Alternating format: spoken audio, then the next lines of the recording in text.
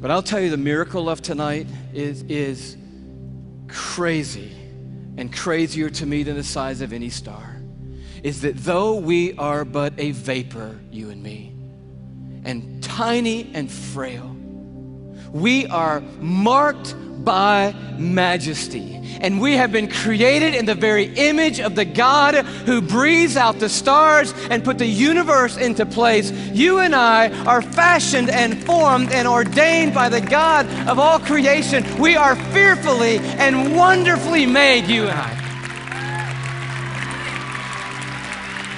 We are a miracle. You're a miracle sitting in the building tonight. If I could just remind you just for a moment, you are somebody incredibly special.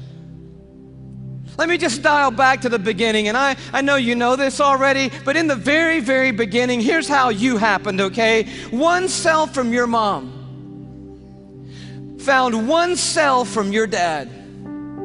Now, there's more involved in that than that, but that's enough for us right now. And by the way, we should applaud the one cell from your dad, because that one cell did a pretty heroic thing to be the one cell in the story that we're talking about tonight.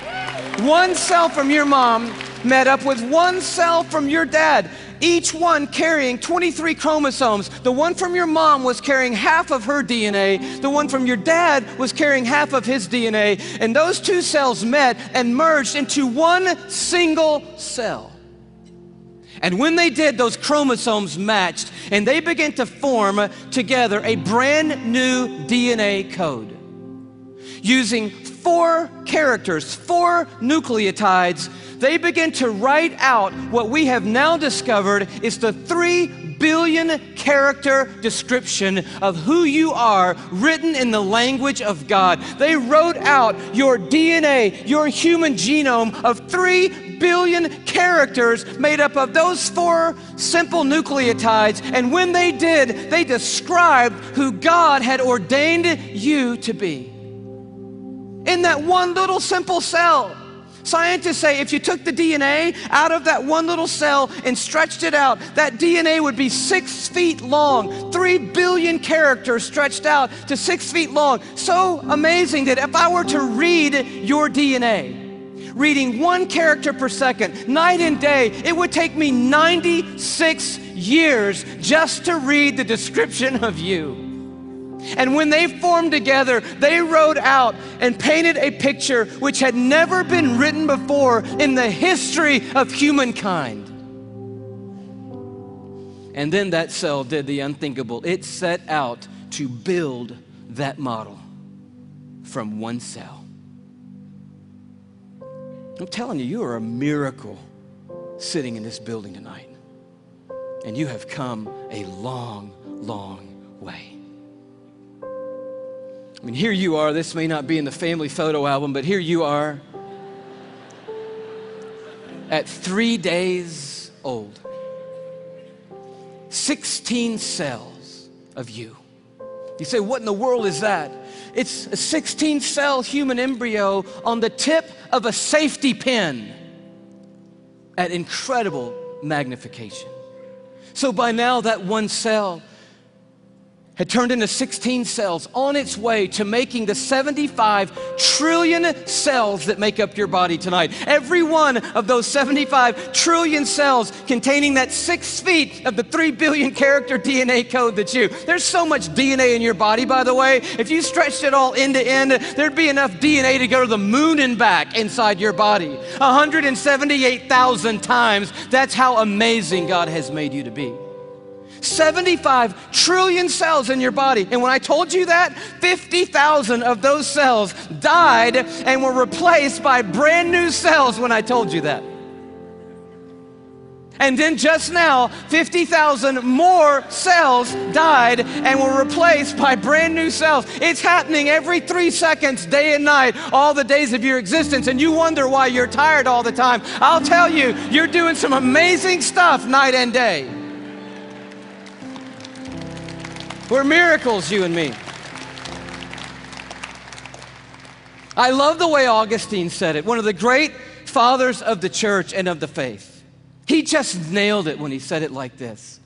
Men go abroad to wonder at the height of mountains, The huge waves of the sea, the long course of rivers, the vast compass of the ocean, the circular motion of the stars, but they pass by themselves and they don't even notice.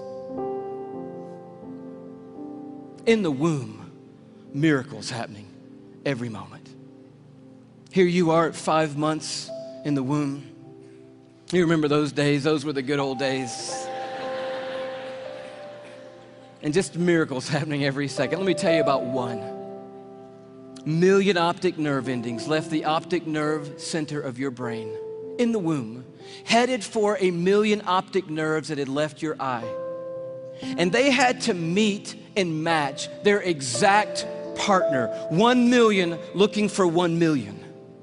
And when they found their exact partner out of 1,000,000 and matched up together, in that instant you had sight.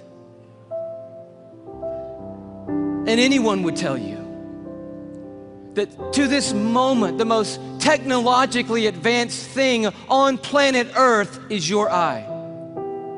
Oh, but it didn't do you any good, because when that moment happened, you just had one piece of skin completely covering your eyeball. But as I read in one textbook, miraculously and mysteriously at about the 6th month, a little cutting device appeared and it cut perfectly that piece of skin. And you had eyelids for the very first time in your mother's womb. You are fearfully and wonderfully made. And the God of the heavens is the one who fashioned you together. And he knows your name tonight. And he knows every single thing there is to know about you.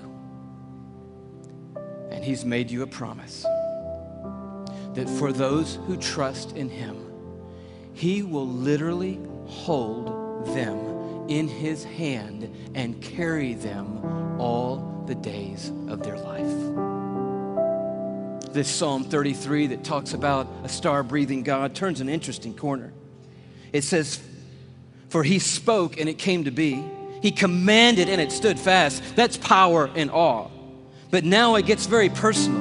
From heaven, the Lord looks down and sees all mankind. From his dwelling place, he watches all who live on earth. He who forms the hearts of them all and is intimately acquainted with everything they do. And then he goes even further.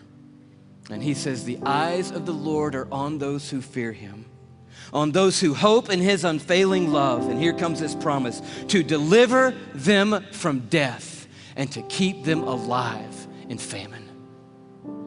And that is the promise tonight, because this building and our world is filled with hurting people, with lives that are spinning out of control, with pain that we didn't ask for or could never imagine. And God is making a promise to us tonight. He's saying, "I am a universe maker and I am a heart former, but I'm also big enough to be intimately acquainted with all the circumstances of every one of your lives. And I promise you, no matter what comes in this lifetime, no matter how difficult the road or how dark the night, I will hold on to you and I will literally hold you together and carry you through any and every circumstance that ever comes your way, any moment on this planet." It's the promise of God. And you say, "Well, man, that sounds good, but how do I know that's true in my life right now, Louie?" I mean, that's really what we want to know tonight. And I'll tell you how you can know tonight that God will always hold you together no matter what. It's by looking a little deeper into the human body, and it's a little protein molecule called laminin. Yeah, that's about what I felt the first time I heard that. Long story short, the tour was winding down. Last time around, we were in Tyler, Texas. The night was over. A guy walks up to me. I wish I could tell you the whole story. It was so of God. introduces himself to me, says, how are you doing? I just wanted to say hello. I said, it's nice to meet you. He says, you guys winding the tour down? Where are you going to go from here?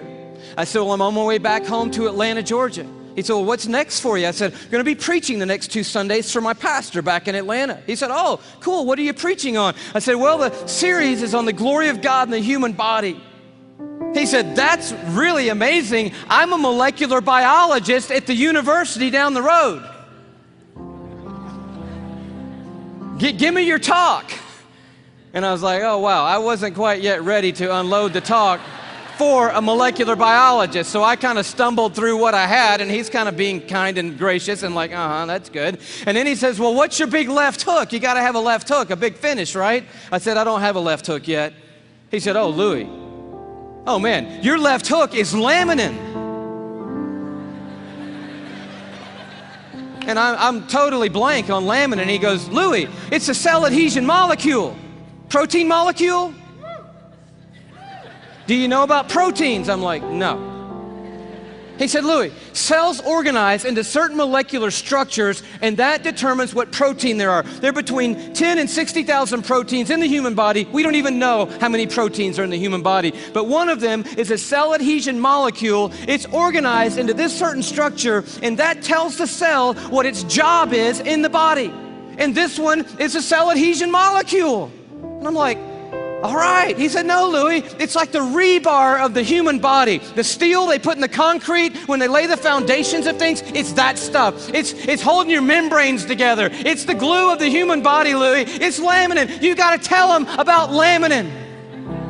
And I'm like, I promise you, I'm going home and tell them about laminin. And I'm sure when I do, revival is going to sweep across the church and probably around the world when I tell them. He said, no. You got to see laminin. I'm like, okay, let's see it. He said, no. You need to go look it up online. You need to go Google laminin. I'm like, I don't even know how to spell laminin. Takes his card out. He writes on the back, Laminin. I'm like, okay, I cannot wait to get to my computer and get on Google, click on images, type in laminin, and I'm waiting, and these little thumbnails come up on the screen, and I'm like, wow. That's laminin, the cell adhesion molecule. Woo! I am so excited. I am beside myself. I cannot believe what I'm seeing. I love laminin. I'm so fired up. You should see laminin, I guess. That's the thing, right? Okay. Here is a scientific diagram of the laminin cell adhesion molecule that's holding your body together right now, okay? This is what I found right here.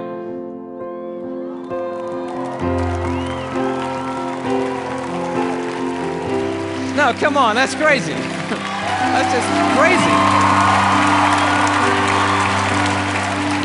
I just can't believe it. I emailed that guy back so fast, I'm like, wow, what in the world? He said, you want to see an actual laminin molecule? I'm like, oh no, man, the diagram was cool for me. I'm happy with that. Don't bother sending anything else. I'm like, yes! And he sends me this image, an electron microscopic image of an actual laminin protein molecule. It looks just like this.